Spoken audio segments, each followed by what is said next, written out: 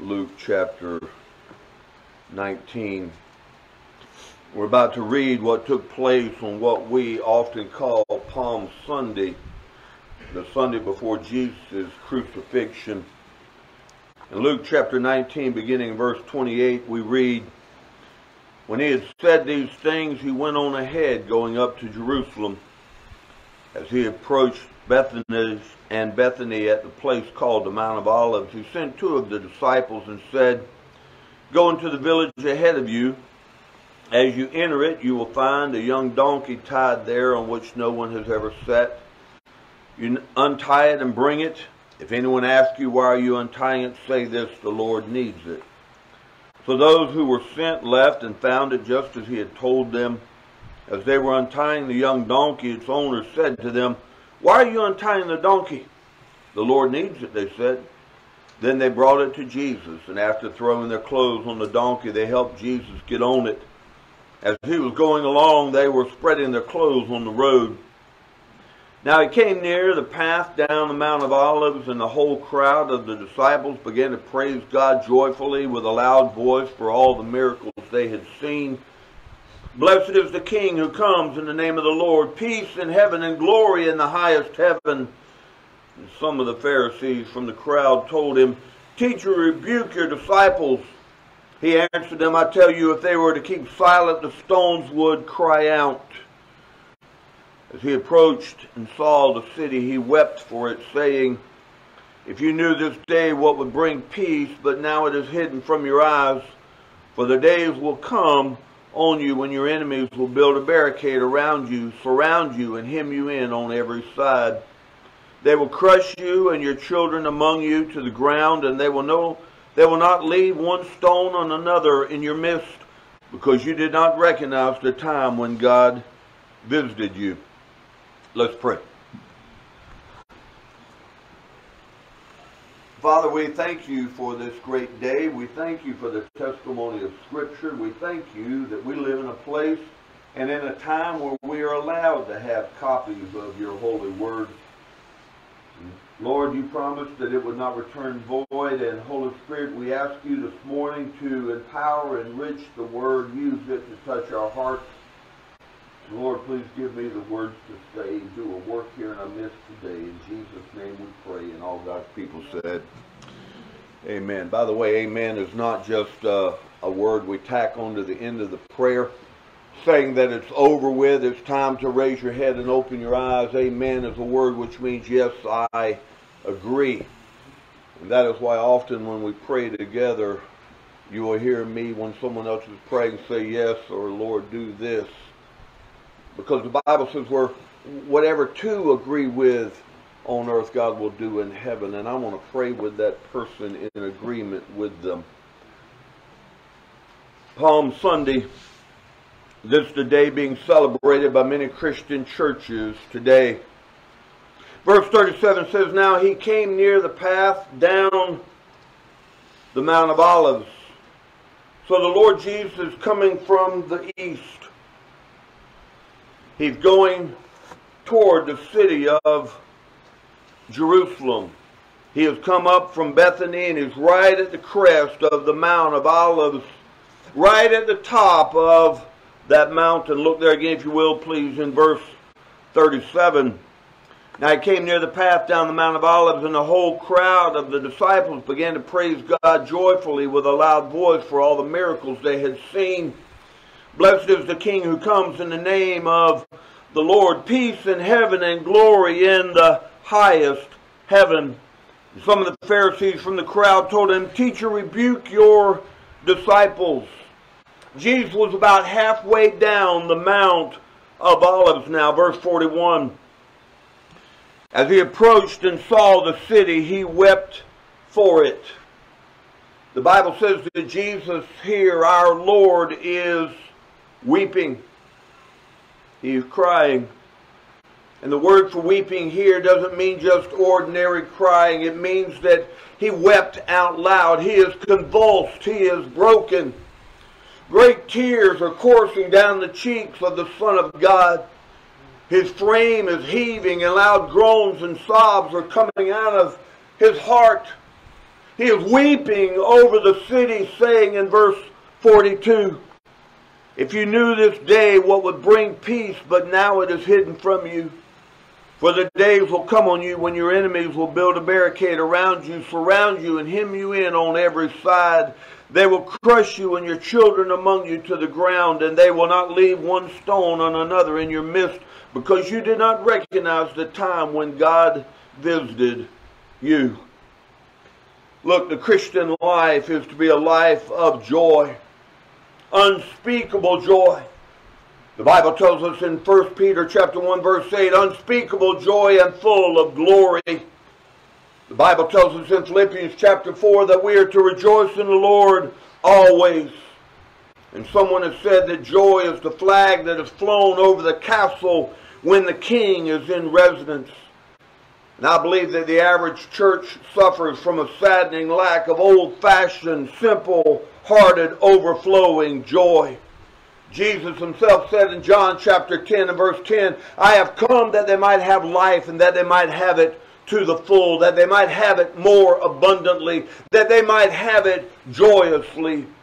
I believe one of the greatest advertisements that we have as a church is not what we put on the signs at the end of Garfield, but the joy of the people when you go to work on Monday morning, and the joy of our worship when we come together to worship on Sunday mornings. Now, if you're not a joyful Christian, I don't believe you're a good testimony for the Lord Jesus Christ. And when we come to church on Sunday, we don't come to mourn a defeat. We come to celebrate a victory. And I want us to have that kind of joy. I'm not talking about cheap thrills. Sin has thrills, but it doesn't have joys. Those who live in sin, when you analyze them, are the saddest people on the face of the earth. But let me tell you something. Not only was Jesus a man of joy, but he was also a man of great sorrows. Jesus was a man of tears. 3 times in the Bible it is recorded that Jesus wept. First, he wept at the grave of Lazarus. Those were tears of sympathy. And if you've been to the graveside and wept, it's all right. You're like our Lord. And when you weep, I want to tell you that Jesus weeps with you. And when you hurt, he is hurt. He is touched by your feelings of pain. Jesus wept tears of sympathy. Second, when he was in the Garden of Gethsemane, he wept tears of agony. He prayed in an agony of spirit. The perspiration became like drops of blood, and he wept. And the Bible tells us in the book of Hebrews, with strong crying and tears, he cried out to God. I can picture him there in the garden, crying great tears of agony, begging his Father to take the trials away from him. Jesus wept tears of sympathy, and he wept tears of agony. But at this time, I believe he was weeping tears of urgency. Jesus looks down at the city of Jerusalem, and he knows what's coming for that great city. And his great heart is broken, and Jesus weeps. Now, why am I preaching this message this morning? I tell you why. Because, my dear friend, what breaks the heart of Jesus ought to break your heart and mine. Whatever moves the heart of the Savior ought to move your heart and mine. Let me give you some background here. The Lord Jesus, this is the week before his crucifixion. He's coming into Jerusalem in what's called the triumphal entry. We see him coming as our King. But Jesus, our Lord, humble as he was, came on a borrowed donkey, the symbol of humility. When Caesar came into Rome, Julius Caesar, when he was pulled into Rome in his triumphal entry into the city, he came in a beautiful carriage pulled by 40 elephants. And when Mark Antony, when he read about what happened to Julius Caesar, when Mark Antony came into Rome, he came into Rome with a chariot pulled by magnificent lions. But Jesus comes riding on a donkey in fulfillment of prophecy. And just as he comes over the crest of that hill and he sees the city, Jerusalem, the Bible says he was convulsed with anguish and tears of urgency. Why did Jesus weep over Jerusalem? The same reason we weep over Enterprise and Deltona and DeBerry in our communities. Let me give you 3 reasons. They're right here in the Bible. Why Jesus wept and why you and I should indeed. First, Jesus wept over their surface-only religion. Look there again, if you will, please, in verse 37. Now he came near the path down the Mount of Olives, and the whole crowd of the disciples began to praise God joyfully with a loud voice for all the miracles they had seen. Blessed is the King who comes in the name of the Lord. Peace in heaven and glory in the highest heaven. Sounds like they had some kind of camp meeting to me. Some kind of old-fashioned revival meeting. Sounds like they had some kind of great religious service. I mean, if you want enthusiasm, that would be enthusiasm. If you want a praise service, that was a praise service. They had religion, but it was all superficial. It was all on the surface. That was the same crowd that was throwing their clothes on the ground in front of him. That same crowd that was waving the palm branches. That same crowd that was saying, blessed is he that cometh in the name of the Lord. That same crowd that was saying, hail him, in 1 week would be crying, nail him, let him be crucified. The same people, they were going to Jerusalem to celebrate the Passover. And what was the Passover all about? It was all about the Lord Jesus, the Lamb of God. Passover is a picture, a prophecy, a portrait of Jesus. The Apostle Paul says in 1 Corinthians chapter 5, verse 7, get rid of the old yeast so that you may make a new unleavened batch as you really are. For Christ, our Passover lamb, has been sacrificed. This whole week was about him. And yet he would be judged, spit on, rejected, neglected, and crucified. We see what Jesus said right after he came into the temple on this same day. If you look down in verse 45, look there please. In verse 45. And he went into the temple and began to throw out all those who were selling. And he said, it is written, my house will be a house of prayer, but you have made it a den of thieves. Jesus saw their religion, and he saw their ceremonies.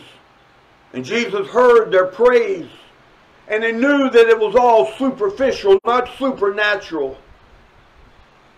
And it caused him to weep. Did you know that our area is an area of churches? We live in the South, where in many places there are churches on every corner.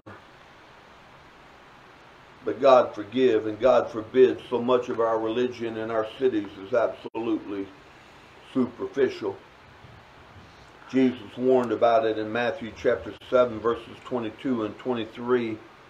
He says, on that day many will say to me, Lord, Lord, didn't we prophesy in your name, drive out demons in your name, and do many miracles in your name? Then I will announce to them, I never knew you. Depart from me, you lawbreakers.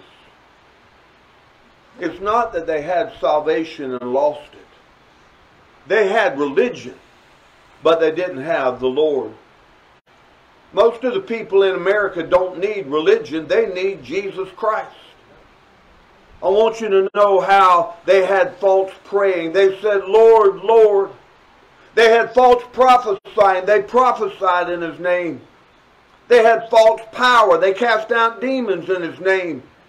They had false performance. They did mighty works. They sang in the choir. They sat on the platform. They took up an offering. They gave. They did all of those things. They taught Sunday school or the counterpart of it. But Jesus said, I never knew you.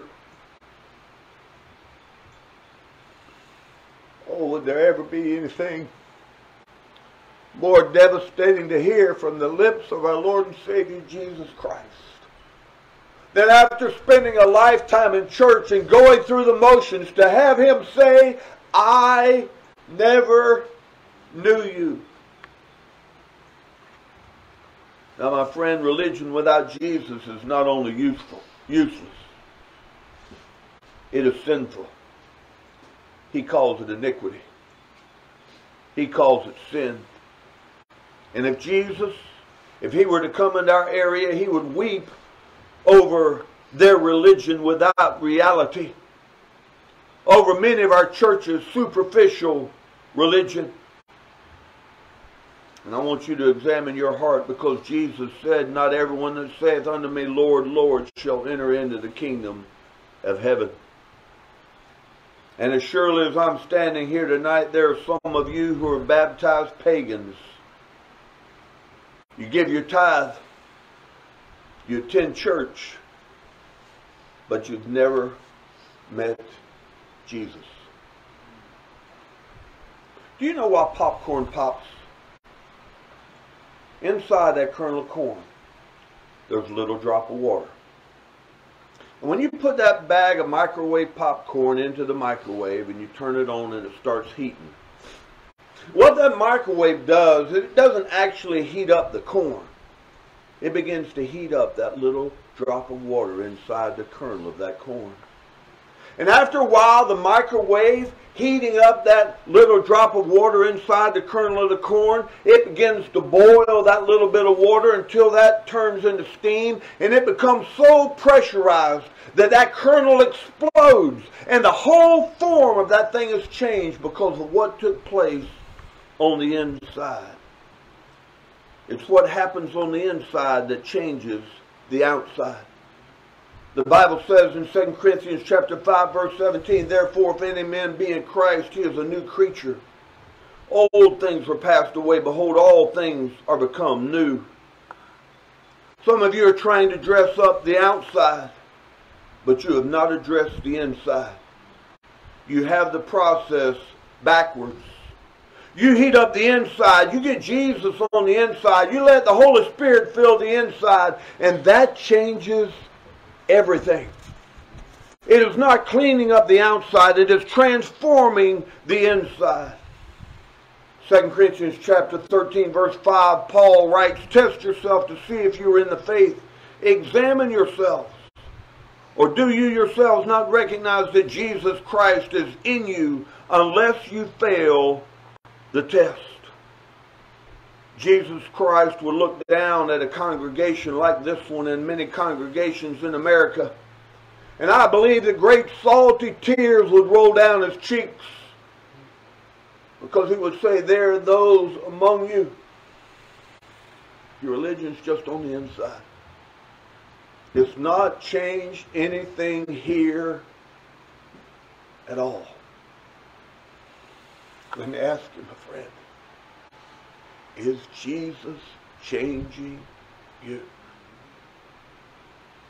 Jesus looked over the city of Jerusalem and he cried. He said, for so many people in the city, everything that they call religion is just that. It's religion. Something painted on the outside, not even beginning to touch the inside. Jesus looked over the city that day, I believe, and wept over passing opportunity. I'll tell you another thing that broke the heart of the Lord Jesus that day. It was not only superficial religion, but it wept over Jerusalem because of the opportunity that was passing. This was a day of golden opportunity before them.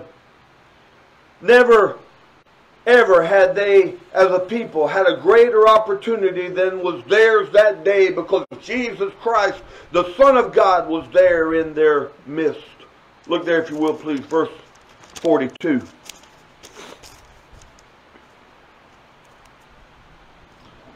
saying, if you knew this day what would bring peace, but now it is hidden from your eyes. Oh, what an opportunity. There was the King of Kings, the Lord Jesus Christ, coming into their city wanting to bless them. What a day of opportunity was theirs, but they missed it. Why did Jesus Christ say this day? Well, you see, that day had been prophesied for over 400 years. If you were to read the 9th chapter of Daniel, you would find one of the most remarkable prophecies in all of the Bible. In the 9th chapter of Daniel, Daniel prophesied that the Messiah would come in 483 years from that particular date. And that particular date was from the date the command was given to restore and rebuild Jerusalem. The command to restore and rebuild Jerusalem was given by Artaxerxes, the king, on May 14th, 445 BC. Now the Bible teaches, therefore, that in 483 years, and a biblical year of prophecy is 360 days, if you stretch that out and multiply it, in 173,880 days, Messiah would come. Now, my friends, historians and Bible scholars, folks much smarter than I, have worked this out, and they have studied the calendars, and they have calculated, and they can tell you that Jesus' triumphal entry in Jerusalem was on April 6, 32 AD, exactly to the day the prophet Daniel had prophesied, when the Prince of Peace would come. Now, in a moment, he's going to talk to them about judgment. But before God sends judgment, God always sends opportunity. But an opportunity missed causes God to weep. In Jeremiah's day, Jeremiah saw judgment coming like the Lord Jesus saw judgment coming. And Jeremiah had preached to the people of Judah, and the people of Judah had been warned again and again by the prophet of God to repent or judgment would come. But they would not listen to Jeremiah the prophet, the weeping prophet who wept like his Lord. Then the Babylonians came, and the Babylonians laid siege to Jerusalem. And they put their armies round about the walls of Jerusalem, and they cut the people off from the ripening fields of grain. The harvest was out there. It was in the summertime, and the harvest was there. But no one could go outside of the city because they simply sealed the city off. They called that laying siege. And then finally, Jeremiah the prophet stood up, and his words were recorded in Jeremiah chapter 8 and verse 20. With tears coursing down his cheeks, the weeping prophet said, the harvest is past. The summer is ended, and we are not saved. In other words, there was a time, but now it's too late. Starvation stalked the city. The Bible tells us the mothers cooked and ate their own children. The starvation in Jerusalem was so severe. Before judgment, God offers mercy. Before judgment, God gives a time of harvest. But if men will not take that harvest, as we're going to see, judgment comes. In Noah's time, God didn't just send the flood. God gave the people of Noah's time 120 years. And Noah, the man of God, preached with the ring of the hammers in the foreground and the wrath of God in the background. And Noah pleaded and pled and said, repent, for 120 years. But then the harvest passed and judgment came. My friend, the harvest time is here for America. The harvest time is here for the church. But harvest does not last forever. Opportunity passes. The harvest of youth passes. If I had small children in my home, I'm talking about old enough to know the difference between right and wrong, I would do all that I could do to lead those children to Jesus as children. I would not wait until they're teenagers. I would bring them to Jesus. C. Wade Freeman, who is now deceased, was the director of evangelism for the Texas Baptist Convention. He did a survey. He received over 10,000 replies of Baptists and people who had been saved, and he asked them, How many of you were saved after you were 20? Out of 10,000, only 8% were saved after they were 20. Practically all of them had been saved before they were 20 years old. Statisticians tell us that more than half of the people who are saved before they are 15 years old. I praise the Lord. The next Sunday we will be baptizing Danny, his parents and grandparents. That's a rarity. A while back I was talking to a young mother, a mother of 2 young girls. I asked her if they were in church. She said she didn't want to pressure their children, didn't want them to force them to go to church like she had been forced when she was a child. Parents, you had better wake up. Sometimes parents say, well, I don't believe in pressuring little children. Well, I don't believe in pressuring little children either, but I do believe in encouraging little children to know the Lord Jesus Christ. And sometimes we fail to reach our children, and then when the boy is 15, 16, on drugs or rebellious, they come to the pastor and they say, won't you do something about our son? We can't do anything with him. Lead him to Jesus when he's a child. And I don't mean just get him baptized, I mean lead him to Jesus. Get him Spirit-filled. Help him to grow in the grace and knowledge of our Lord and Savior, Jesus Christ. You say, well, he's not old enough. My dear friend, a 10-year-old child, according to psychologists, knows half of all he'll never know in his lifetime. When he's 10, when he's old enough to know that he's a sinner and that his sin is against God, he's old enough to be saved. Part of the problem is that parents can't pass on what they ain't got. They can't pass on what they haven't caught themselves. And grandparents, if your children aren't taking care of things, you do it. Don't undermine your children. Don't undermine their parents, but teach your grandchildren. A good friend of mine and one of the greatest prayer warriors I've ever known was discipled by her grandmother. Why in the world do you think we spend so much time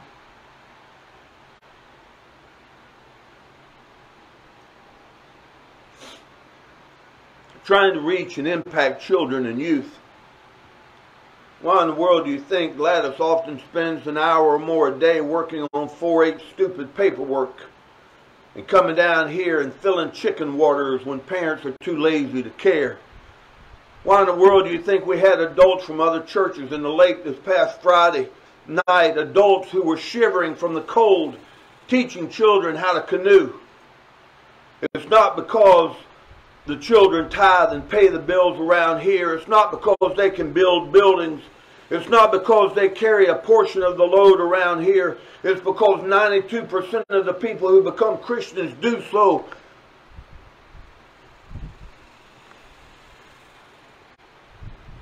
before they're 20 years old. I'm telling you, my friend, that Jesus weeps over every passing opportunity. And not only the opportunity of youth, but the opportunity of Holy Spirit conviction. I was 12 years old when we moved down here. We moved down here just before school started. When we moved here, the house was not finished. We had a bare concrete floor downstairs, a plywood floor upstairs. There were no interior walls, no insulation. The only thing between us and the outside was the masonite siding nailed on the outside. The only heat we had in the house was a fireplace. And that first winter was unusually cold. It was my brother Dusty and my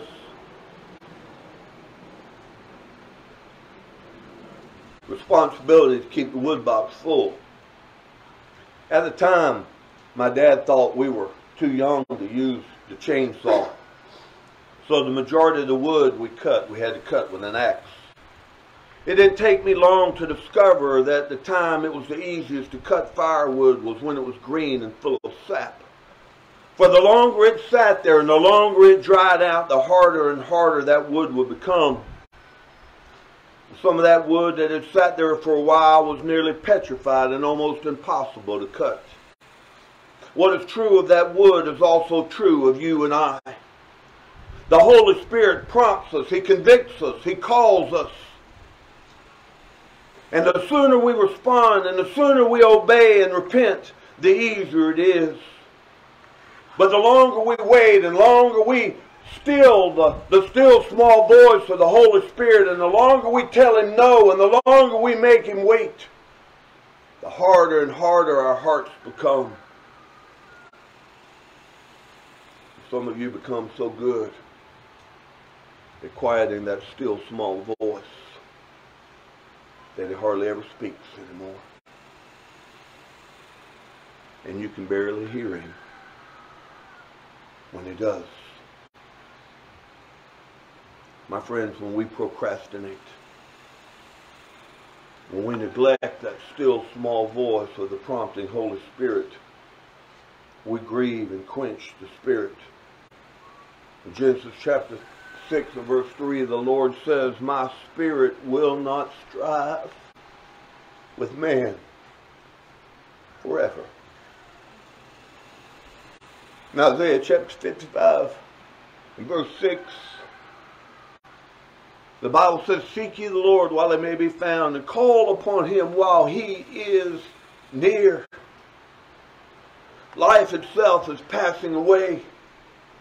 This may be the last service you'll ever be in. The fact of death is certain. The time of death is uncertain. The only thing that can interrupt death is the second coming of Jesus Christ. Jesus looked at the city of Jerusalem and He cried. He cried over their superficial religion that they had painted on the outside. He cried over their missed opportunities. And He cried over their coming judgment. He cried over the judgment to come. Jesus, with prophetic vision, looked down the road just 65 years. At this time, there was a time of peace in the Roman Empire. The greatest peace the empire had ever known. It was a time of peace and prosperity for almost all of the peoples living in the Roman Empire. But just 65 years down the road, the Roman armies would come and besiege the city of Jerusalem. Historians tell us at that time there were more than 1 million Jews trapped within the city. They besieged the city, and finally the Roman army breached the walls of the city. And they were so angry with this people that had resisted them for so long that they just began cutting down trees and crucifying people. Cutting down trees and crucifying people. The Bible tells us that they crucified so many people that they ran out of trees in the area. Jesus looked down over the city and He saw the judgment that was going to come on these people because of their disobedience, their rebellion. And He cried because He knew what was coming. My friends, can you read the newspaper? Can you not tell the signs of the time? Can you not tell the urgency and the emergency of these days in which we live? But we come and sit in church like this on Sunday, and it seems like the world is this way. But my friend, this is a wicked world. I cannot even describe the things I've been reading about the God hate that is in our world. And America is ripe for judgment. And God is going to judge America. And our generation is blind to danger, deaf to God, and sure for judgment. And Jesus weeps over America. The judgment may be closer for us today than we ever realized. I believe that if Jesus were to stand in this pulpit today, that he indeed would just weep and say, "Oh, America, you're a land of superficial religion. America, you are a land of missed opportunity. America, you are a land of coming judgment." Jesus looked over the city and he wept. And there ought to be a time for tears. Psalm 126 verse 6 we read, "He that goeth forth and weepeth, bearing precious seed, shall doubtless come forth again, rejoicing, bringing his sheaves with him." Does what breaks the heart of Jesus break your heart? When was the last time you shed a tear over some soul that was mortgaged to the devil? The Apostle Paul said in Acts chapter 20 verse 31, "Therefore watch and remember that by the space of 3 years I cease not to warn every one night and day with tears." Do you know what's missing in the average church? And God help us in this church? Tears. I'm not talking about crocodile tears. I'm talking about tears. General Booth was the founder of the Salvation Army. He was a great man, one of the leaders, one of the superintendents in the Salvation Army wrote General Booth and said, "You've got to help us here." And this particular division of the Salvation Army said, "We are praying, we are teaching, we are witnessing, but we're not having revival. We're doing everything we know to do, but we're not having revival. What should we do?" They wrote the old general and he sent back a telegram, just 2 words: "Try tears." Charles Finney used to say, "We'll never have a revival until Mr. Amen and Mr. Wet Eyes are back in the pew." Souls are in the balance, my dear friend. We ought to be singing and praying with urgency and tears and fervency. Do you believe that souls are in the balance? And do you, my friend, know which side of that balance you are on?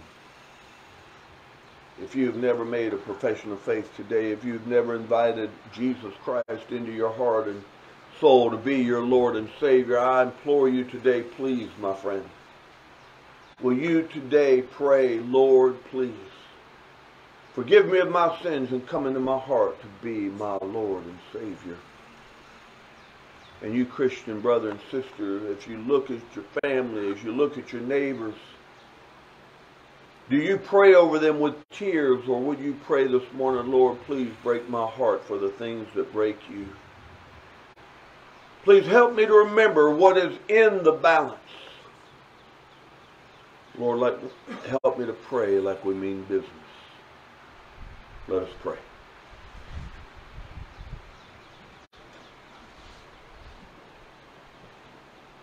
Oh Lord, this week we call the Passion Week. We remember your triumphal entry. We remember the first Lord's Supper. We look and remember the crucifixion when you paid the price for all of our sins. And we look forward to next Sunday, Resurrection Sunday, when you rise again. But Father God, all that you sent your Son to do is of no worth and of no value if we do not take advantage of the gift you have made available to us ourselves. Lord, help us to become Christians. And Lord, that great sacrifice will mean nothing to our family or to our neighbors if we do not tell them. Help us to be faithful witnesses as well. In the name that is above every name. In the name through which our salvation comes. In the name of our Lord and Savior, Jesus Christ, we pray. And all God's people said, Amen. Amen. I'm glad you came. I hope you are.